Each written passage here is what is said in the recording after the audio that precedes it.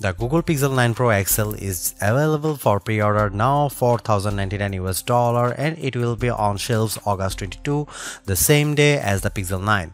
Google is holding the Pixel 9 Pro and Pixel 9 Fold a bit longer until September 4, so if you want a new Pixel as soon as possible, the XL is the best phone you can choose. The Google Pixel 9 Pro XL is 99% the same phone as the Google Pixel 9 Pro. If you think that makes sense, you haven't been following the world of smartphones because phone makers like Apple and Samsung always save one or two special tricks for the biggest phones they make.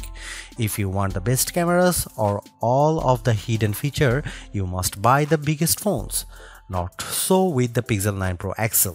Every feature that you will find on the Pixel 9 Pro XL is also available on the smaller Pixel 9 Pro, even the 5x zoom camera. The Pixel 9 Pro XL has two distinct hardware advantages over Pixel 9, but neither of them are completely clear and both are related to the larger size. First of all, the Pixel 9 Pro XL gets a larger 6.8-inch Super AQA display. It's much bigger than the 6.3-inch screen on the Pixel 9 Pro and it packs more pixels, offering a higher resolution. So, is the Pixel 9 Pro XL screen better? Not exactly. Both displays can reach the same eye-burning 3000 nits peak brightness. Both displays use LTPO technology for a lower power, always-on display that runs at an astonishing 1 Hz. Both offer 24-bit color and the same contrast ratio and other specs. The Pixel 9 Pro XL has more pixels, but with a larger screen area, the pixels get a bit more room to spread out.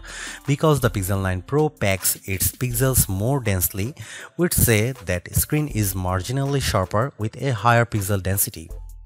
In truth, the difference is probably invincible to human eyes and both phones are more sharp than any iPhone or Galaxy phone you can buy right now. Google makes the best displays for a smartphone, whether you get the big one or the small one. And this is the entire point of the Google Pixel 9 Pro and Pixel 9 Pro XL. The only choice to make is big one or a small one.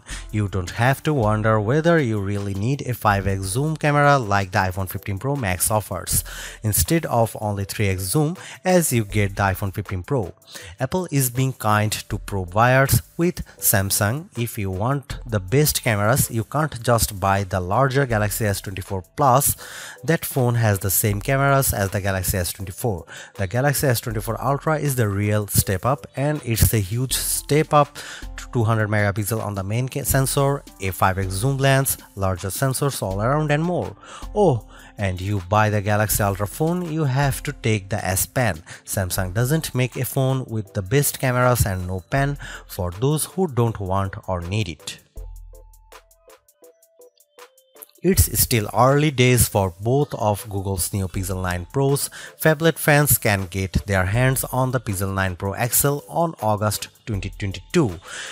While anyone obsessed with smaller devices will need to wait for the Pixel 9 Pro on September 4th. Overall, I walked away from both devices feeling a renewed sense of excitement towards Pixel that I am not sure I have felt since the Pixel 6 series.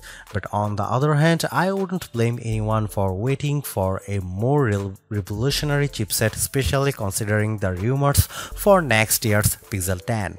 But if Google has nailed the basics here, solid performance, good battery life and relatively cool thermals, we could be looking at the best Android experience you can buy today, now available in two different sizes.